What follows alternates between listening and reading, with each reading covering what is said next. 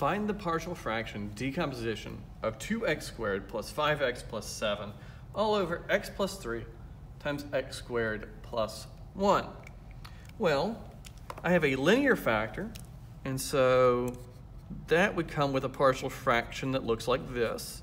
And I have an irreducible quadratic factor, which will come with a partial fraction that looks like this. From here, I solve it the same way as all the rest. I multiply both sides by the denominator and solve a system of equations. Multiplying both sides by the denominator will leave me with a 2x squared plus 5x plus 7 equals, the x plus 3 will cancel and leave me with an x squared plus 1 times a, plus, I have that bx plus c from the numerator, the x squared plus 1s will cancel, times an x plus 3. Distributing on this side, I have ax squared plus a plus bx squared plus cx plus 3bx plus 3c. And now I can imagine combining the like terms. So 2x squared has to be equal to ax squared plus bx squared. So a plus b has to equal 2.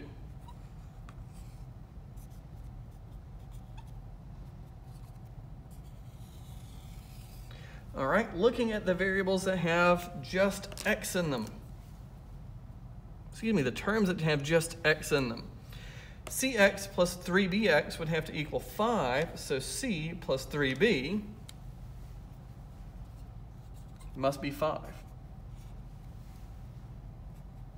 And then finally, the constants, a plus 3c, well, those have to add up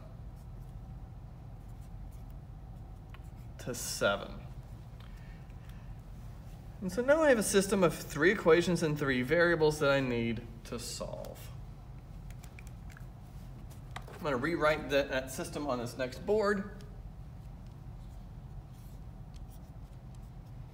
A plus b was equal to 2.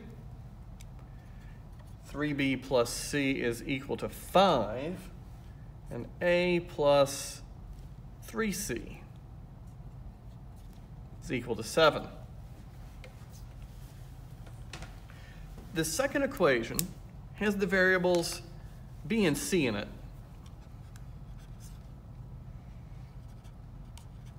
I'm going to write it down because I'm going to use those variables to continue because I think I can add the first and the third together in a nice way to get rid of the variable a. In fact, to do that, I think what I can do is just take the opposite of this top equation and then add it to the second equation. So what I would end up with, well, the a's will cancel. If minus b plus 0 would be minus b, 0 and 3c add together to give me 3c. Minus 2 plus 7 is 5. And so now I have 2 equations and 2 variables. And if I multiply this bottom equation by 3, I can continue to use the addition method.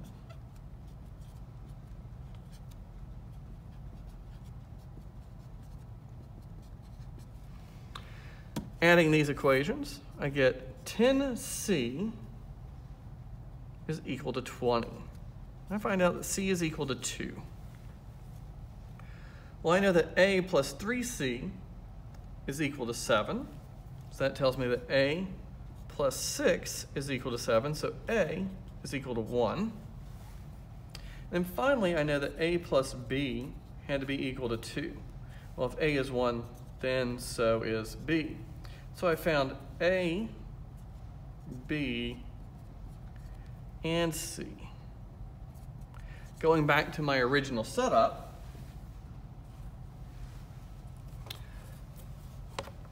I can write down my partial fraction decomposition. A is 1.